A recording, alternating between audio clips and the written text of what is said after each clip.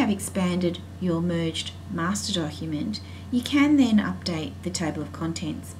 If you have used the NatSpec specification cover sheet, page 2 of that document contains a table of contents field.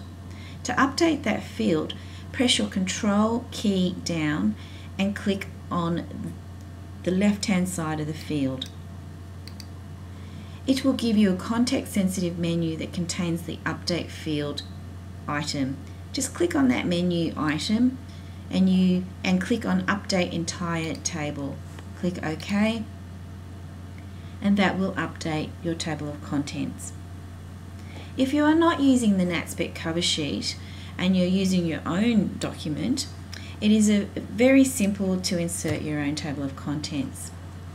If you click in your document where you want the table of contents to appear, click in the Insert menu item, choose Index and Tables, choose Table of Contents, and show the levels. By default it will be 3 levels. NatSpec usually chooses 1 level. Click OK and it will insert a table of contents for you.